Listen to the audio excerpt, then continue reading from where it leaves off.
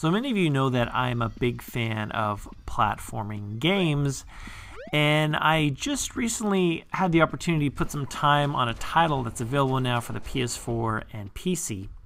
The game is Poncho, and Poncho, the version you're watching right now, is the PS4 version. And at its appearance, it might just look like a simple, basic 2D platformer, but it is actually a very, very challenging puzzle platformer where you're going to die a lot, and there's going to be a lot of trial and a whole lot of error. Basically, the premise of the game takes place where humans have been eliminated from the world, and there's only robots that are left. And it kind of reminded me a little bit of like WALL-E. Just, the humans are gone. You've got these mechanical robots roaming the area. This is an open world platforming game. And the gameplay mechanic that is involved with Poncho is when you're going from point A to point B, oftentimes there's going to be a wall or some type of obstruction that's going to halt you and stop you. And you're like, well, how do I proceed? How do I get further? Well, you will have the chance to go forward or backwards in the push forward in the background or move forward in the foreground. And very interesting gameplay mechanics that can take place, and definitely some frustrating moments.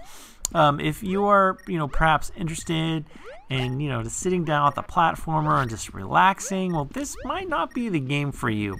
Not to say that you won't have fun with Poncho, but to proceed, you're going to definitely have to learn the ins and outs of this gameplay mechanic.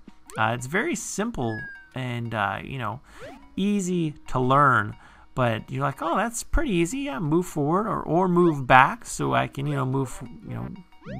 get to where I need to go. But they really cram this game full of challenges for you to take on. If you're one for challenges, if you're one that loves puzzles and solving and overcoming challenges, then I think you guys will definitely enjoy Poncho. However, if you are one that just wants, you like occasional puzzles, but you're more for adventure or just simple basic platforming, I would definitely pass on this one. The pixel art graphics are very charming, and I also really enjoyed the chiptune music. So the one thing that I encountered that, of course, you're going to have challenges, but unfortunately there are glitches and bugs in the game. There is enough challenge that you have to face as it is. There is a endless loop death that takes place where if you move forward or backwards, and there's, oftentimes when you die, it takes you to a platform or an area that's safe so you can retry, traveling forward or backwards. But occasionally you'll enter this endless loop death where you have to, unfortunately, restart the game. That was actually pretty frustrating because, as it is, you've got these very challenging puzzles, and then you've got this terrible, terrible glitch.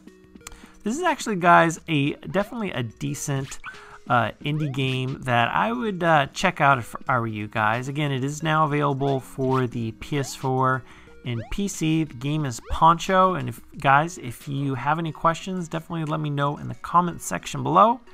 And as always, guys, thanks so much for watching, and I'll talk to you later.